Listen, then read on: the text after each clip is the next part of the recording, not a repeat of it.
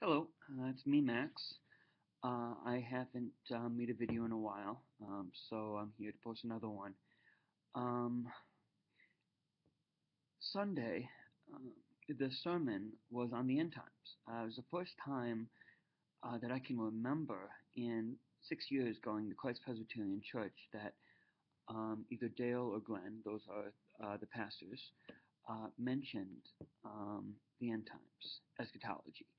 And I found it very interesting. And I started getting inspiration to write um, this week as well, and I want to share a couple things that I wrote. One is a poem.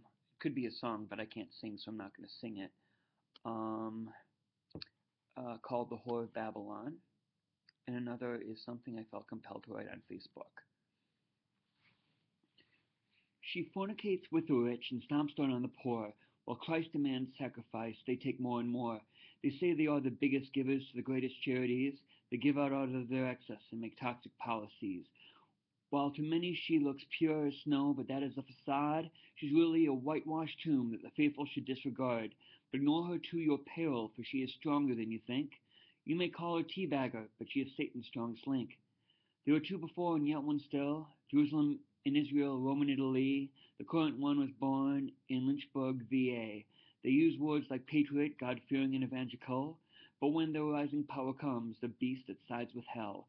Now do I know the date or time? I'm not that arrogant, I'm not that kind, but what I do say is that we are closer, closer than we realize.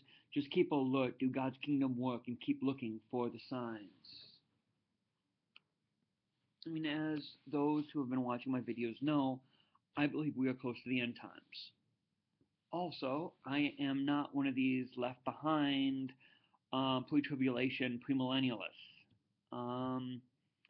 I am a premillennialist. I do believe in the tribulation. I do believe that there's going to be a literal 7-year tribulation where uh, there will be dictatorship, which will be very good for some, but very bad for others, and that it's going to come from the religious right. I base this on Revelation 17 and 18, which I made a video about it earlier. You can check that out. As well as reading Isaiah, Micah, and the other prophets and see how close we are to ancient Israel and Judah. And I believe history does repeat itself, and past is prologue. And I was at work and I felt compelled to write this. Actually, I mean, it felt like, I hate to say this, but it felt like I wasn't the only one writing. Now, I am not going to say that I'm a prophet. I don't want to say I'm a prophet if I'm not. And I'd rather be no prophet than a false prophet. But Jeremiah talked about about prophets, basically speaking pleasant things to those who had itchy ears, and I believe the pre-tribulation rapture is one of those. But here's what I felt compelled to write, and I felt a wind helping me write on. I wrote this yesterday. I've come to accept that we are living near the end times. The whore of Babylon has taken over this election cycle. Read Revelation 17 and 18 and try to tell me that that doesn't describe the religious right in America.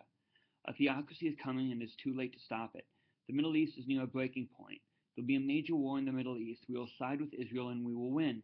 This will strengthen us as a nation and will help this leader grow even more worldly power. The first 3.5 years will be okay. There will be persecution. Gays, Muslims, atheists, liberals, Christians who speak up for the poor and against a corrupt world system will be arrested and killed. And I do believe that there isn't going to be like one world government, but there's going to be many countries allied. And I do believe that we in Russia are going to be friends because of the religious fundamentalism that is happening in Russia over there. So I don't believe Russia is going to be a threat to this. China might. It will be like Chile under Pinochet. It will be when the chaff and the wheat are separated. At the 3.5-year mark, things will start to go worse and worse. This man will declare himself God or godlike and force people to worship him like Caesar. And anybody who doesn't play the 1% game of exploitation and dog eat dog will starve. The rich will be okay during this time. But then the time of justice will begin, the time of wrath. The true believers, those who stayed true to the faith, who spoke up against the corruption, who helped the underground church, those will be raptured as Jesus returns, and the wicked will be punished with the vials of wrath. But after all this darkness there will be light, a world with peace, a world with no conflict, a world with no hypocrisy, a world with no greed, no hatred, a world of peace and love and justice with Jesus as a benevolent king. Now, I believe this. I believe this in the pit of my soul. Now, am I a prophet? I don't know. Is this going to happen this way? I don't know. I believe it is by my reading of Scripture. And I hope people watching this will take note of this. And if you are a member of the religious right, depart Babylon before it's too late. God bless you. And if you have any more questions, leave them in the comments below.